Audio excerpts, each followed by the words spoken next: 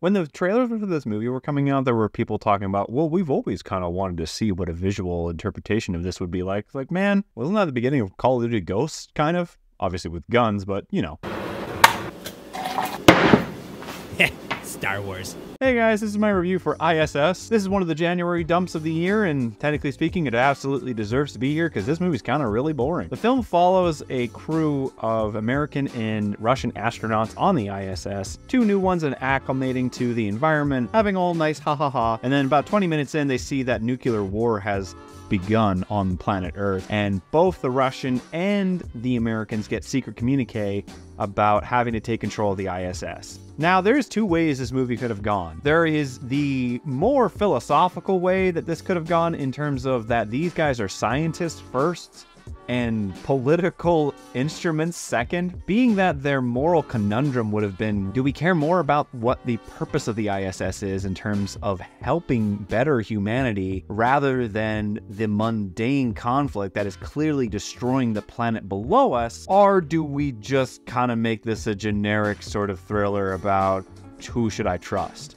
I really thought they were going to go into a moral conundrum about it. The movie starts even with a goddamn dialogue block about what the importance of the I.S.S. is, and they say it throughout the beginning of the movie, talking about what each experiment means, and there's some that are just very heavy-handed, and there's a few that you feel that they are meant to be red herrings, but in the end they are almost inconsequential because of how dull the plot is. It doesn't help either that the performances from everyone in this movie aren't really great. Ariana DeBose, who plays the lead, she's more so from theater, and not saying that theater and musical actors can acclimate to film well, but she is meant to be the main character of this movie, and she's just kind of there. It doesn't really feel that her plot elements are of more interest, are of equal interest to that of the other characters, because there are a few here that have some moments. Like, probably the best person in this movie is Alexei. He is the character that is going through the moral conundrum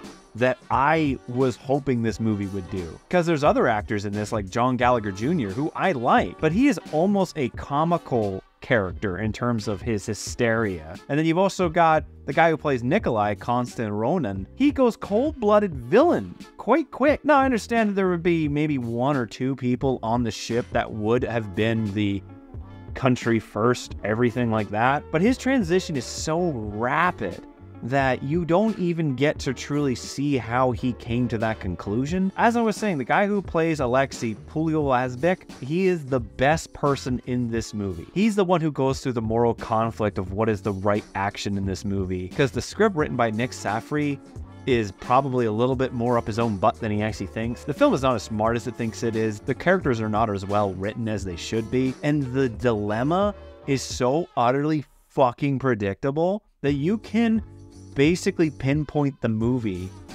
like a map, and you will know how the movie will go. To the really corny fight scene, to the conclusion where you already know how the movie will end about 20 minutes before it actually happens, and it's supposed to be this philosophical thought. But in reality, no, it's because Nick didn't know how to end his fucking movie, and he thought he was being smart ending it like this. It doesn't help either, too, that the director, Gabriel Cowperthwaite, is a documentary director first and foremost. Again, not to say that people of the industry can switch genres and switch styles, but it does take a bit, and there are some shots that do feel like it's out of a documentary in terms of the passive observer. Making a documentary film is having the story be told to you and putting that into a story to then be given to people, whereas a film, you are making the story to give to the people, and I feel that this film suffers from it. It also does seem to be a trend. I still do not understand why this new Rey movie is being filmed by a documentary filmmaker, not going into any of the very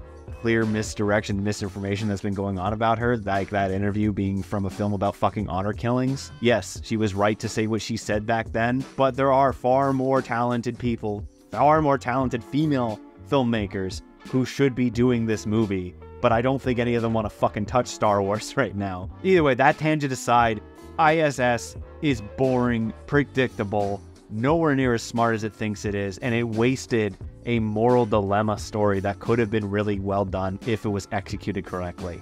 So in the end, I'm going to give I.S.S. a 2 out of 7. Anyways, guys, those are my thoughts about this movie. Very interested to see what you guys would say. Please let me know in the comments below, and we'll see you guys on the next review. And if you liked the video, please leave a like. And until then, I'll see you guys next time.